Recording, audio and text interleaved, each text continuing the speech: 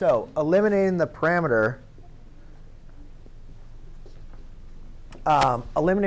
in this case is a little bit different because now, if you guys look at this, to solve for t, we'd have to use like the inverse. We'd have to go and use like the inverse function, right, to solve for like cosine t. So we're not really going to want to use that to be able to like solve for t and then plug it into the other equation. What we're going to want to use is our format that x squared plus y squared equals r squared. All right, that is the equation of a circle. Yes? That's supposed to be y equals 5 sine t. Y equals 5. Yeah, that is. Thank you. Thank you. So the equation of a circle, which was provided to you guys in geometry, that is going to help us solve this. So if I say x is 5 cosine of t, well, then I can say this is 5 cosine of t squared plus 5 sine of t.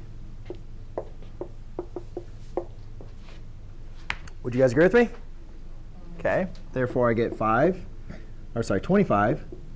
cosine squared of t plus 25 sine squared of t equals r squared.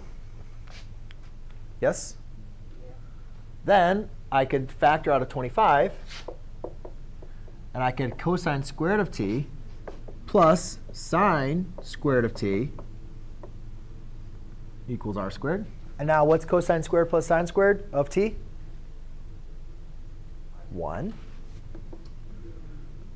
25, so it's 25 times 1 equals r squared. 25 equals r squared.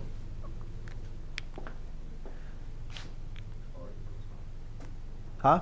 So you could say r equals 5. Or you could write the equation just as x squared plus y squared equals 25. Because remember, we're trying to write it in terms of x and y, not t. So if we have x squared plus y squared, we needed to at least have that third variable, which would have been r. So you could say x squared plus y squared equals 25. And therefore, this graph would not represent a line. It would not represent a quadratic, but it would represent a circle. Huh?